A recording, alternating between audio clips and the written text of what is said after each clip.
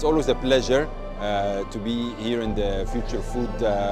Forum and connect with a lot of the industry experts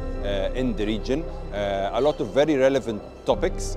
whether in the sessions, whether in our networking, also connections. So it's always great to listen to the experts and also connect with a lot of the industry experts in the region. I was honored to be part of one of the panels around the supply crisis and the impact on the food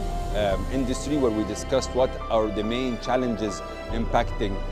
the food industry in the region, being from inflation to availability to commodities challenges and so forth, and discussing also some of the solutions and how is the industry reacting to that, from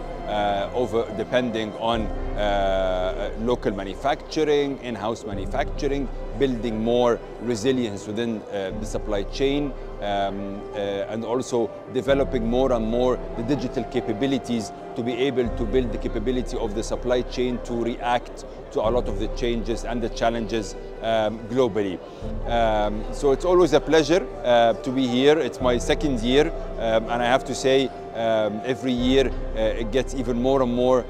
exciting, the topics that we're discussing, and definitely the attendees and all the experts that we connect with, and I hope to continue being here in the future.